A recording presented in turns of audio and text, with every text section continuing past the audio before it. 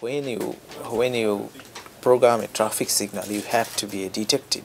Like you have to look through everything, whether there are pedestrians, whether there are cyclists, and how it operates.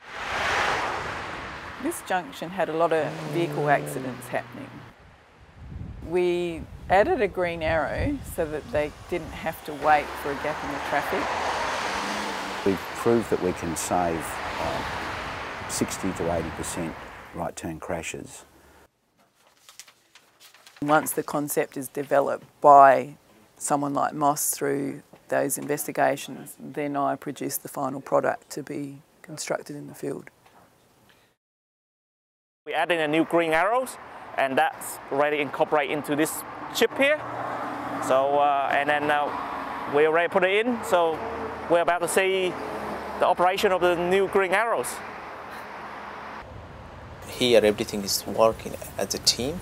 So in the team you have to prove that your idea is the best idea.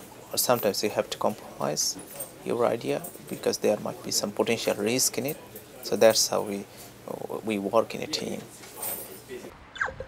It was a site that had a lot of cyclists involved in crossing the junction as well. Now there's a full facilities for cyclists to get from the eastern suburbs into the city.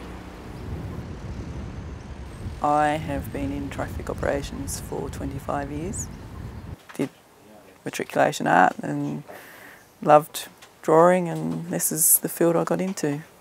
I love the challenge, both modelling and computer programming. I can now drive basically anywhere in the metropolitan Adelaide without a street directory. Yes. So what do people call you? The Charisma Bypass Unit happened a few years ago, yes. That was the chip or card that goes into the intersection controllers that we write the programs for is called a personality.